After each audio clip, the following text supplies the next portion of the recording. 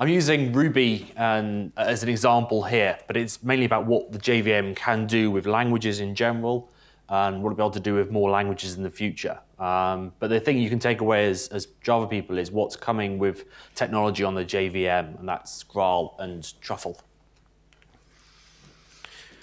Oracle wants me to remind you that this is just a research project. It's not necessarily a product. It's not something you can go and buy today. And Oracle's not committing to do anything with this project. I'll give you some background. In 2013, I was a PhD student at the University of Manchester. I was researching parallelism and concurrency. And I decided to take some time out to go and work with Oracle and did an internship out in California where their VM research group is primarily based. And I was asked to look at implementing Ruby on top of these two new technologies, Graal and Truffle, which I'll explain.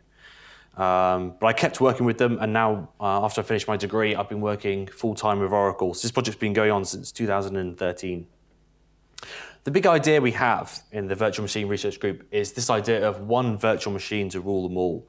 The idea that one virtual machine can be a virtual machine which can run many different languages, and not only just run them, but run them really well. So that's the thing we currently have with other languages on the JVM. It can run lots of languages, but it's not always the best implementation of them in terms of performance. We'd like to fix that and make it so that the JVM can run all the languages well. If you search around and ask people what is the one language to rule them all, what's the one language you should use, everyone thinks it's their own language. Everyone's got these different opinions on what language is the best language. So the conclusion from that is that really we want to let people use the same language they want to use. If you ask Stack Overflow, why can't there be one single programming language which does everything? They'll close it as off-topic, unconstructive. We'd like to let people use the languages they want to use, but still make them really high performance. If you look at the language spectrum of the languages available, there's a really big difference in performance in these languages. There's languages like C and C++, which are really fast. Java's just a little bit slower. And then there's languages which are, in some cases, more expressive, but they get slower as they get more expressive. So languages like JavaScript, PHP, Ruby, Python are quite a bit slower. And then languages like R, which is a statistical language, it's really high level, lets you do really powerful things, but then it's really, really slow. You can see the difference that putting a lot of money into a language implementation can make. So JavaScript is much faster than languages like Python and PHP. But that's because Google's put, I don't know how many, probably hundreds of millions of dollars into making it fast over the years with a big team, lots of experience, spending lots of time and money on it. You can make those languages a bit faster, but we can't repeat that for all the languages out there. You can't just spend lots and lots of money on all those languages.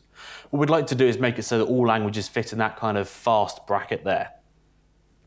And do it for lots and lots of languages rather than just a few. The way current languages are currently implemented is you start off with a prototype, which is usually a very simple kind of way to run a language called an AST interpreter.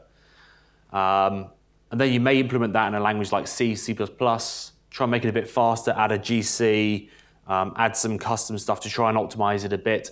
But then when people start using it, people will start to complain about performance. The next thing you can do is you can define a bytecode interpreter, and then people still complain about performance, so you can add a JIT, and that's where all the money is spent. And what we'd like to do is to be able to say that you can prototype your language really simply, write your language in a simple, clear way, and then have everything else done for you and make it really fast automatically. I'll give you a bit of background on Java internals basics, just in case anyone is more of a Java novice and wants a bit of grounding. When you write a Java program, you send that source code into the Java C compiler, and that gives you Java class files which contain bytecode, and then you run that in Java. But when we say Java compiler, all it does is a simple stage of translation into bytecode. When I talk about compiler, I mean a just-in-time compiler. So when I say compiler in this talk, I mean just-in-time compiler. And that's going from that Java bytecode to something like x86 machine code, which may be called assembly code, and that's what we actually run on the CPU. If you want to know more about JVMs, here's a great talk to go away and watch. It's Cliff Clicks, a JVM does that, which will explain to you all the guts inside a JVM and what they all do. You just Google for a JVM does that, you'll find it. So Truffle. Truffle is our solution to the problem of we want to be able to write languages in a simple way. So that simple, easy way to write languages, which is straightforward. When you write a guest language on the JVM, so I mean something other than Java, like Ruby or JavaScript or Python or something like that, that's running on top of the JVM, we call that a guest language. And the way they normally work is they send bytecode to the JVM. So they generate some Java bytecode from your program and send that to the JVM. The Graal VM is the technology I'm going to talk about in a few minutes, which is our new and improved JVM, which includes technology for making these languages fast. Graal VM provides us an interface for making high-performance languages, allows you to directly control the machine code that's generated, allows you to do advanced things like invalidation and de-optimization and apply particular optimizations to your code. But Graal is really complicated technology. It's a compiler. It's a hard piece of technology to use. So what Truffle does is it sits between you and Graal VM. And all you have to do is talk to Truffle, and all you have to do is write the simplest type of interpreter, an AST interpreter. I'll explain that in a bit more depth in a minute.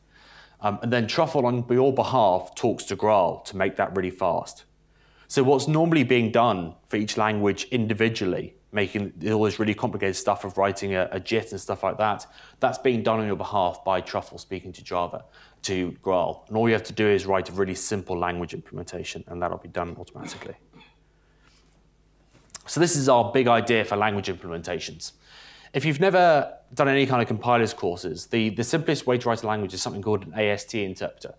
What you do is you compile your expressions in your language to a tree data structure. So if you have an add, you'll have an add node and two child nodes, which are the two numbers you're adding together.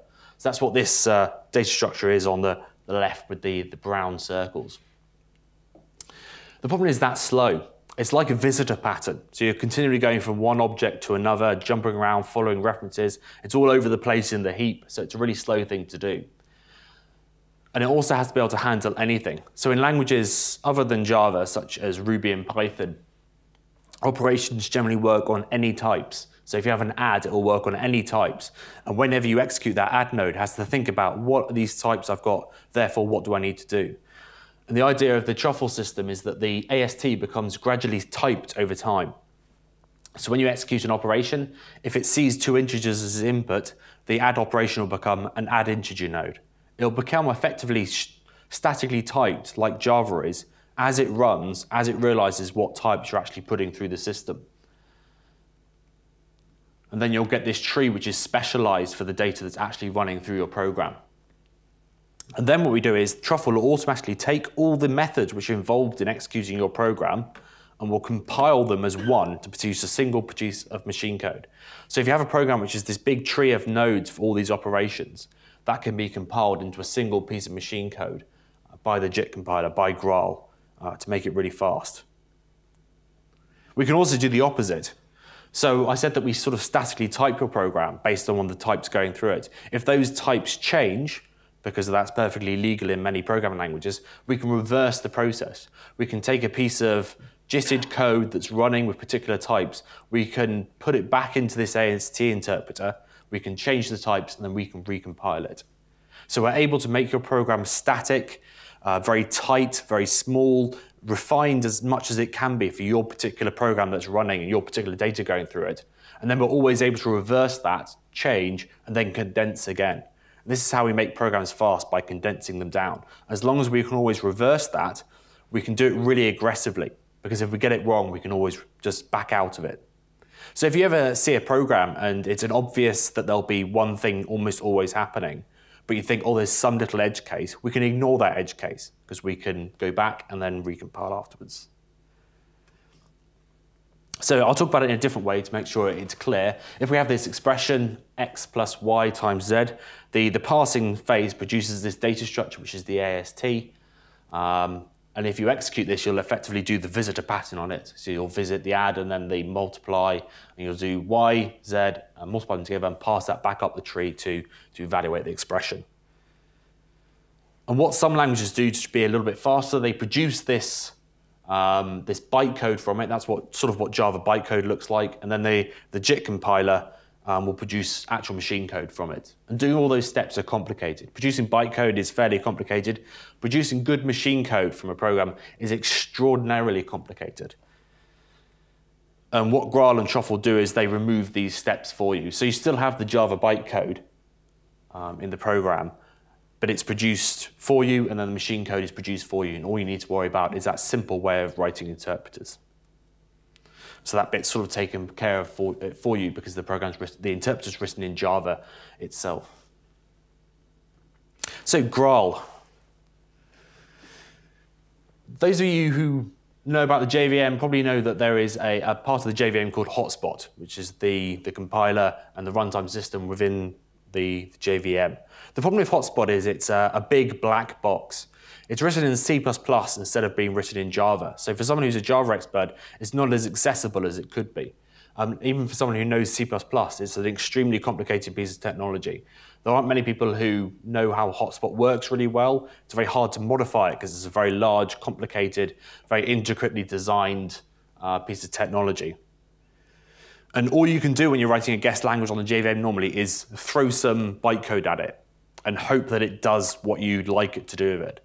Those of you who are running complicated, high-performance applications on the JVM probably feel this kind of way anyway, and that you have class files, you'd like to run them, and Java should make them nice and fast, but it doesn't always, and you can't understand why easily because it's a big black box.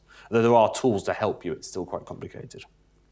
Somewhere in there's the JIT compiler, and you'd hope that when you put bytecode in, it finds its way down to that JIT compiler, but it won't always necessarily do, and it's hard to figure out why, and it's hard to make sure that it will get there. What Graal is taking that JIT compiler component and taking it outside of Hotspot. We've rewritten the C2 compiler effectively into Java. Where it actually came from originally is a bit more complicated than that, but you can think about it like that. It's effectively taking C2 and making it a Java application. And then it's just Java code, so you can understand it and use it like you would any other Java library. So this component, which used to be inside the black box, is now something that's outside and externally visible. And because it's just a Java library, you can call methods on it, you can get information from it, you can send it extra information and control it precisely. And because it's written in Java, it's much easier to understand. And because it's newer code as well, it's got a better design and it's easier to work with and easier to make new optimizations.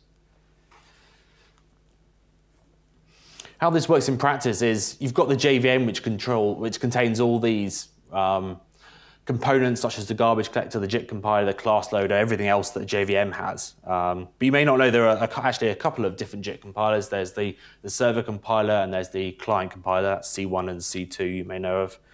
And Graal is just another one of those compilers, even though it lives outside the JVM normally. This is good because it means that all the other components are staying the same. Graal started off as a research project inside something called the Maxine VM, which was a Java implementation of the whole of the JVM. And because of that, it was a large project. It was never going to be production ready. By making it just the JIT compiler that's written in Java, everything else stays really high quality from Hotspot, really high production quality. So this means Graal is something we'd like people to be able to start using in production at some point. It's not just a research project. All Graal does is it takes in bytecode from the JVM, it takes in metadata, and it produces machine code. And it literally produces machine code as a byte array of instructions. So we can do whatever we like in Graal to produce any kind of machine code we like in any way we like and emit it. So we've got lots of control in Graal to do really interesting optimizations. Graal is high performance. It's about as fast as the server compiler at the moment, which is a big achievement considering how long the server compiler has been worked on, how many engineers, how much time and money has been put into it. We've now achieved the same thing with our compiler written in Java. And because the design is newer, because the structure of the code is better, we think it will get faster and faster over time because it's easier to add new optimizations to. But it's already the same sort of level as the C2 compiler. Will you ever be able to use Graal for real? As I said, it's a modified JIT compiler. It uses a modified JVM. That sounds like something it's hard to deploy. What we've done to tackle this is there's a very small part of the Graal code which interfaces with Hotspot, which is the bit written in C++. And what we've done is we've split that bit off. So in Java 9, the interface we need will be available. And this means that you can get Graal, the JIT compiler, from Maven or from anywhere else. And you just download it as a normal jar file, and that includes your JIT compiler, and it plugs into Java 9. It's already been merged into the Java 9 EA builds. It's not quite functional for what we need yet, but it's going to be there in Java 9. So this means you won't need a new modified JVM to run this. You can simply pull in a new JIT compiler from Maven. And how fantastic is that? You can actually get a new different JIT compiler from Maven as one of your dependencies. And you can also modify it and then just attach that modified jar if you wanted to. This isn't something you'd be able to do before. You can debug the compiler as well. It's just a Java application, so you can debug it, you can see what it's doing, change it. You can get Graal now from the Oracle Technology Network. If you Google for OTN Graal, you'll find it. As I said, the version in JDK 9 EA isn't quite functional yet, so we produce a download that has Graal that's all set up properly and also includes all the languages which run on Graal and Truffle, which is the main bit I'm going to be talking about. It's open source as well. It's on GitHub, so you can view the source code on there. You can even send pull requests if you're signed up to the Oracle Contributor Agreement. So let's talk about Ruby. I'm just using Ruby as one example of a language running on the JVM. So if you're not terribly familiar with Ruby, the examples aren't complicated, but you can almost in your mind think Python or JavaScript if you wanted to. Just translate it in your mind. Ruby has an existing implementation on the JVM called JRuby, and it JITs by emitting this JVM bytecode, and this is where the problem comes in that they can produce this JVM bytecode, but they can't control precisely what happens to it. So JRuby is a fast implementation of Ruby. It's faster than the implementation written in C, but it's not a huge amount faster yet. Their VM is written in Java, and their core library is also written in Java. There's another implementation of Ruby called Rubinius.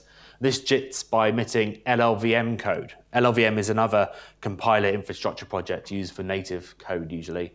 And their VM is written in C++, and their core library is written in mostly Ruby. So we can compare against this later on. This is a C++ implementation which has its own JIT, and we can compare against the performance of that. Our implementation is called JRuby Truffle, and it's a combination of code from the two. So our project is built on the work of JRuby and Rubinius, and we're very grateful to those two projects for the code they've written because it's made it easier for us to get to the point where we are today.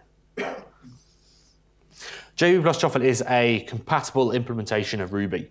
So we're not talking about just toy implementations of languages here. Quite often there's a problem where people try a new implementation of a language, it doesn't really implement the language. And it's very easy to take a tiny little shortcut here, a tiny little shortcut there, and then it's so much faster because if you just avoided the difficult parts. So being really high conformant implementation of Ruby is important to us, and we pass 100% every single one of the Ruby spec language specs. The specs don't quite cover the whole language, but it's everything everyone has ever thought has been reasonable to write a spec for, we pass. And then we're actually the only alternative implementation of Ruby to do that. So we're not just as conformant as other implementations, we are more so.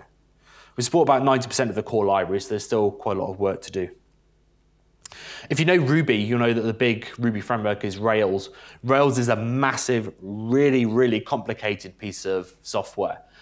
So running it is a big ask, and we've been going for a couple of years, but we do now basically run Rails. This is the only evidence I have for it. There are no sites running Rails. I can't really show a demo, but if you run Rails, it will show the messages it's supposed to, and it will serve requests. So we've got to that basic point.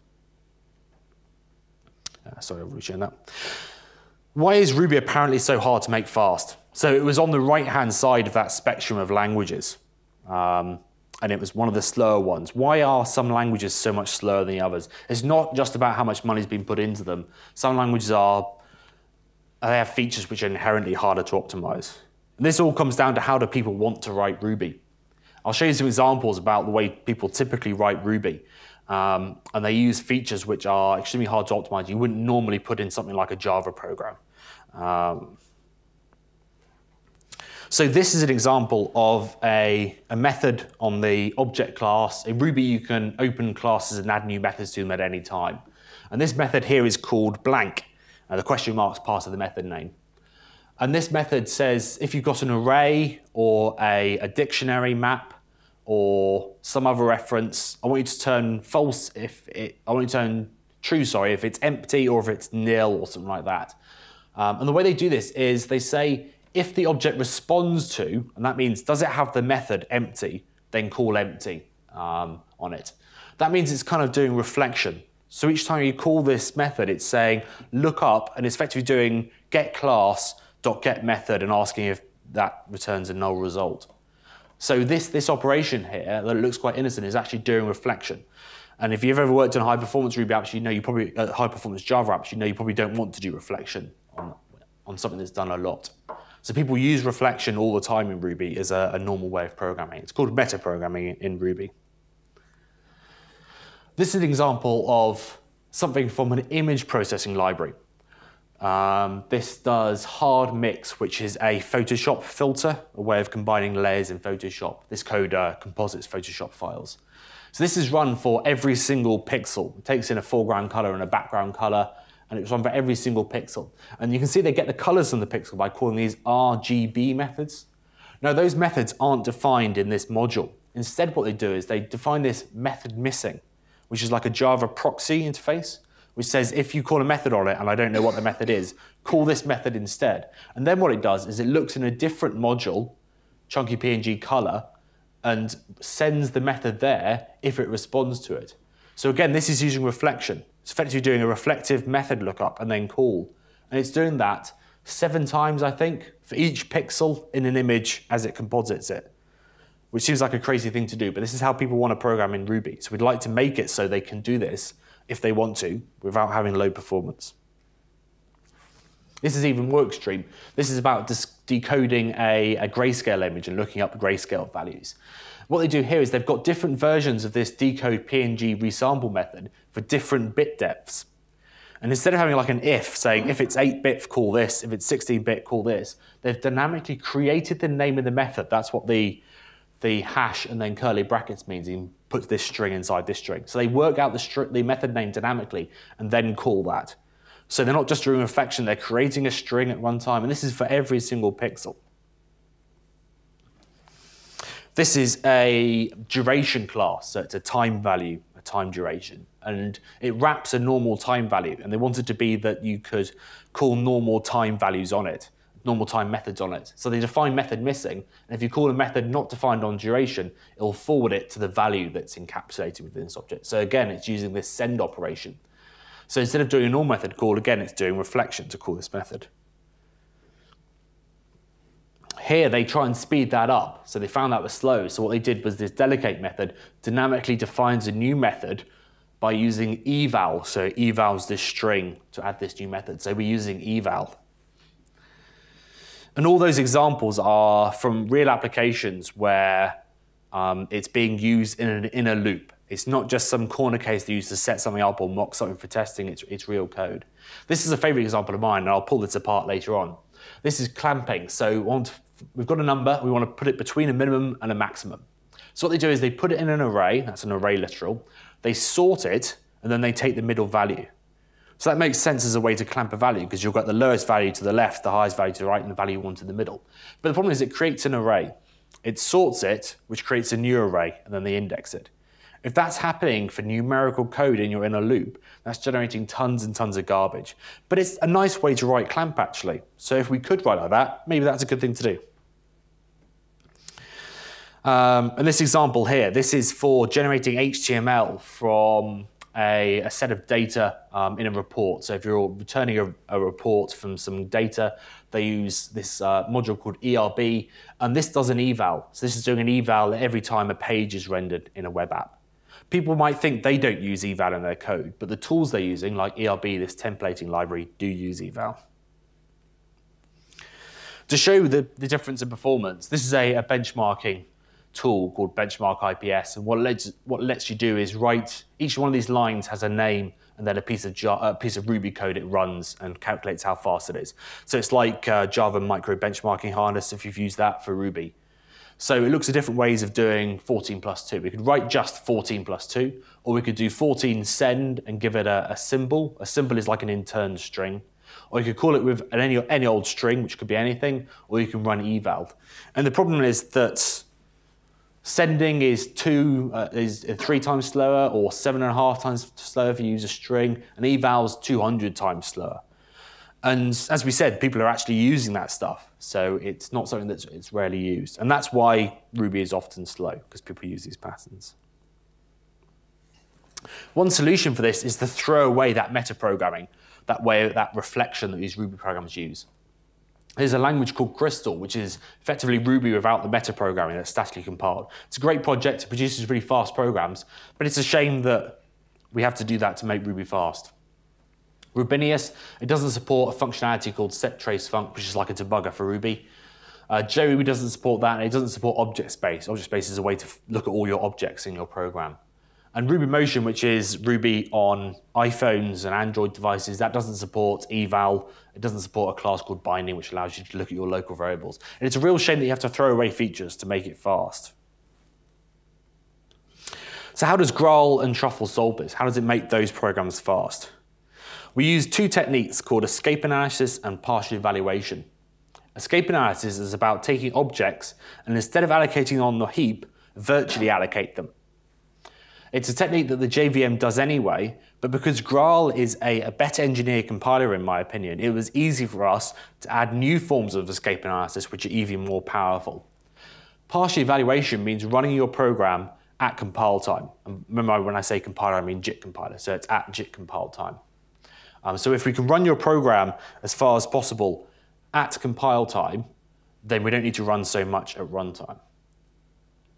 So let's take this example. It's a slightly simpler case of the clamp function. So I'm just doing a minimum, A of B, and I want to sort them, and I'll take the first value, and that gives me a sorting of them. And I'll call it with two constants, 2 and 8. Let's think about what Graal will do when it partially evaluates this. Well, the first thing it can do is it can inline that call to min. So it can put the body of min into where it's called. So we can simply say 2.8 sort and take the first value. Now we can take the sort function and we can explode that. So you can replace the call with sort to code which does the same thing as that sort, but with those particular values inserted into it. So not only have we inlined the method, we've also taken what is a complicated piece of code, a sort algorithm with loops and things like that, and we can execute it as far as we can to produce just the operations which are left, and we call those the residual operations. So we can take a sort routine and we can expand it, especially for two elements like this. So we do the comparison. The operator at the top, the less than, equals, greater than, means dot compare, like in Java. So you get -1 or 1 if it's less than or greater than.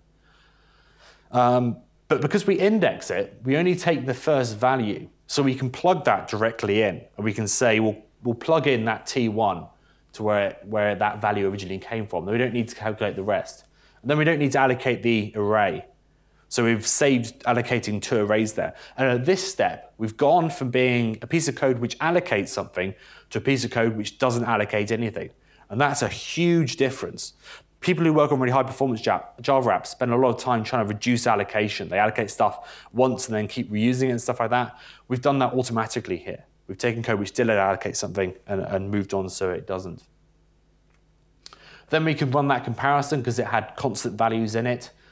We can keep going, so we know that T0 is less than 0, so let's just say that's true. And then if it's true, we can get rid of that if, and then we can simply plug the value in there.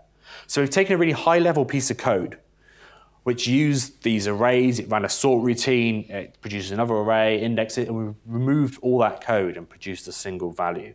And that's partial evaluation. That's all that's left, that's the residual program. Now, if we didn't have constant values there, because programs don't often run with only constant values, so if we had variables A and B, we can leave those in and still keep running the program as far as we can. So we can keep going there, we can keep going there, and we're left with this residual program. So even though the values aren't constant, we can still go as far as we can with them being constant. And this same thing applies to all that metaprogramming. So if you do reflection, we can run that reflection at compile time as far as we can. And we can even do it for multiple values. So if you dynamically create your method names you're doing this reflection on, we can do it for all the methods we've seen you do it on before and cache them like that. So this reduces all the complexity you get in a dynamic Ruby program. So I ran this same benchmark. This is the benchmark we saw earlier with these different ways of calling send. And it was really, really slow on the existing implementations of Ruby. But for us, not only is the direct code faster, so it's gone from 3.7 to 7.3 at the top there. But the other implementations are just as fast. There's an error in the measurement here, which I don't show, so there's sort of a plus minus, and actually they all fall within that plus minus, so they're all statistically as fast as each other. So it doesn't matter that you use that eval, that fancy eval, or it doesn't matter that you use that fancy send method. The program runs just as fast anyway. And that enables programmers to use these advanced languages like Ruby, JavaScript, Python, R, and not worry about the cost of what they're doing to the same extent. Here's an extreme example. I hope you can see that. This is code taken from an image processing library. And it starts on the right, so we create a new bar object, and then we have this loop which records the time and prints out the time for 1,000,000 iterations, and it calls bar.foo 1486. Now the bar class doesn't have a foo method, but it does have a method missing defined on it. We say if the foo module, which is defined above it, does have that method, then send it to it. And then foo in the foo method, that has 3 parameters, A, B, C. It puts them in a hash, which is like a map. It then maps that map to get the values out. It puts them in an array. It takes the first one. It puts them all three in an array. It sorts it. It takes the middle one. It does X plus Y. So these are all sorts of patterns I saw in interesting Ruby code. So this is really advanced code. We're allocating lots and lots of objects here. And we're also doing quite a lot of implicit objects. So when we call foo 486 and it goes to method missing, you see the star in front of args, that's like var args, it's like ... after Java arguments. So it's creating those and putting them in an array. And it takes them out of an array to call the actual method, etc. So there's also extra objects in there. And that looks like a really complicated piece of code. So it's foo goes to the method missing, but because we can see that foo does implement that method at compile time, we can remove that. And then it does foo passing it up to the module, and then it passes those values through this pattern here. So it goes from there to the method missing, it goes to the send, and the values come out there. Now, if you were to, and then it goes through that method there. So if you actually run this program, it comes out as 22 at the end. And what we'd like to see is, can Truffle and Graal reduce that whole program down to that constant value through all this massive complexity, through all this reflection, through all these objects? And the answer is yes, it can. I can demonstrate that in a couple of ways. This is the speed of that benchmark on different implementations of Ruby. The red is the standard Ruby. The blue is JRuby, so you can see it's about 3.5 times faster, which is not bad. The gray is the C++ implementation, which is even slower than a normal implementation. And the green is Ruby implemented using the same technology as PyPy, which you may have heard of. It's a tracing JIT, it's very advanced, and that's a bit slower than JRuby. Now, if I put JRuby Truffle on this graph, I have to shrink everything else because it's so much faster. And it's actually around 1,000 times faster, 3 orders of magnitude faster. I can look at it in another way. This is a tool we have for inspecting what the compiler is doing inside. So this is how the compiler thinks about your program. What we have here are nodes, which are some form of computation. We have these lines, and the red lines are control flow. So it means do this thing, then do that thing, then do that thing, going down the screen. And we have data flow, which means get this value from here, get this value from here, going up the screen. And if you look at the last node, it's a return statement. It is boxing, and the value it's boxed in is a constant value 22. So as well as showing the program is faster, this is proving that it has reduced it at compile time in the JIT compiler down to the value of 22. That's not something that the current generation of JVM technology is able to do with Java programs, and it's certainly not something that the current generation of Ruby interpreters is able to do with Ruby. So this is a first for this kind of technology on these languages. I can also show you the actual machine code. So this is x86-64 machine code, and it moves the boxed integer 22 into the register REX, and then it returns. So that's all that program does. In reality, it also has some other logic ahead of this. It has quite a lot of guards which check that things haven't changed and that its assumptions are still valid. But the value which comes out of it is 22, and that means that if you had any other computation coming after that, it could keep being constant folded like that. That's an extreme example, deliberately designed to provoke these optimizations. If we look at a range of programs where between 10 and 20 times faster, and for about 43 benchmarks, I think it is. This is slightly old data. We were around 20 times faster. So this system doesn't just work for one language. I've used Ruby as an example because that's the implementation I work on. But it also works for JavaScript. We have big efforts working on JavaScript and R. There's small efforts working on Python and Smalltalk and a few other languages. But Ruby and JavaScript and R are the big ones. And we have exactly the same kind of technology applied to those languages. And we can use the languages from each other.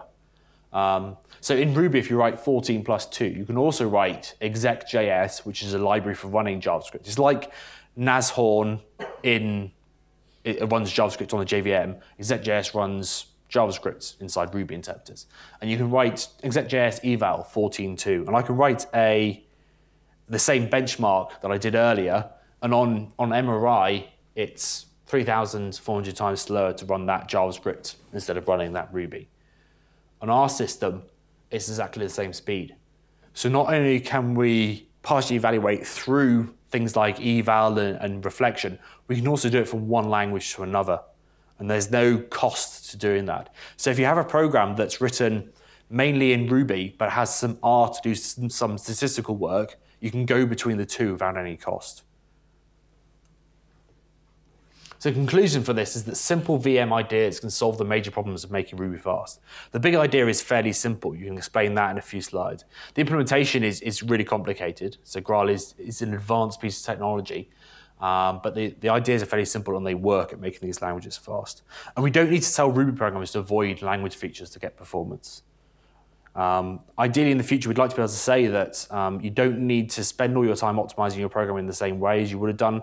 We can help make it fast for you. Obviously, we can't solve algorithmic complexity, but for things that you think are expectative to use, like reflection, but you want to use because they make your life easier, we can solve those sort of problems for you. Where to get more info? If you want to know more about Ruby, there's a great book called Ruby on the Microscope, which explains how Ruby works. If you search for Joey Truffle, or go to that URL, I've got a series of blog posts and papers about it. And this became my PhD thesis as well, specializing in dynamic techniques for implementing the Ruby programming language. There's been several PhD theses produced from the work on Graal and Truffle already. There's a really large group of people involved in this. So working on Ruby specifically, the work I've talked about today, there's Benoit, Kevin and Peter and myself, but there's all these other people who work or have worked on Graal and Truffle. So Oracle's investing quite a lot of time in this project. And when the Graal compiler becomes readily usable on Java 8, you should be able to start seeing some of this benefit. And I should say Graal, of course, works for Java as well. It doesn't make a huge difference as it does to Ruby code, but we hope over time that the advancements in the Java JIT will be done on Graal because it's easier to do. It's easier to do research there and make improvements. That's my contact information. I've got a couple of minutes still. I can show you an example of, that's absolutely tiny. I'll have to go to presentation mode when I, there's a presentation mode, isn't there, in Eclipse? I'll just turn my font size up. Sorry, 1 second.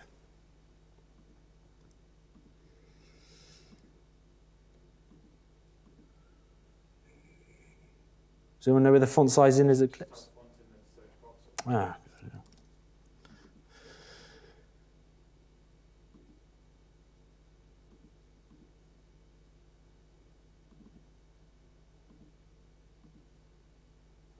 Right, so I'll start in IntelliJ.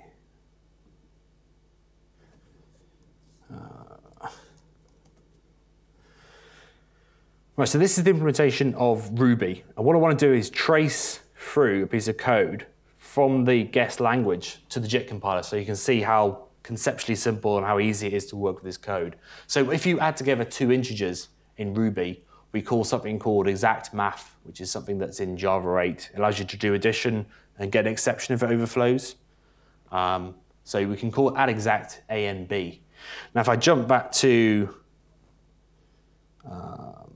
Eclipse, I know that there's a class called, it's too large now.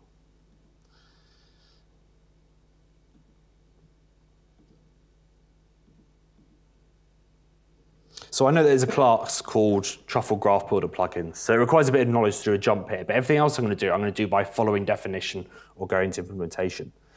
Now if I search for add exact, I can find, this is where the JIT compiler realizes you're calling this add exact method.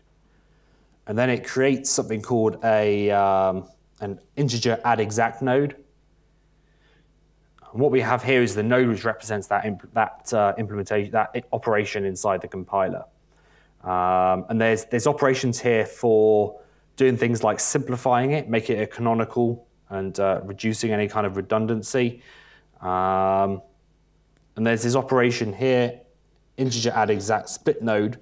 And what I'm going to show you is we have something here called generate arithmetic, and we have this emit add. So if I follow that and I go to the implementation of it, and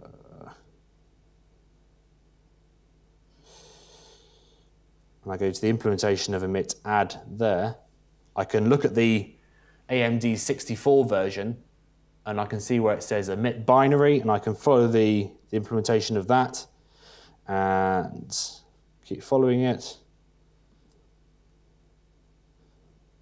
And here we go. We've followed it all the way down to the assembler. So MASM is our reference to the assembler, and I'm saying add this code for this add, and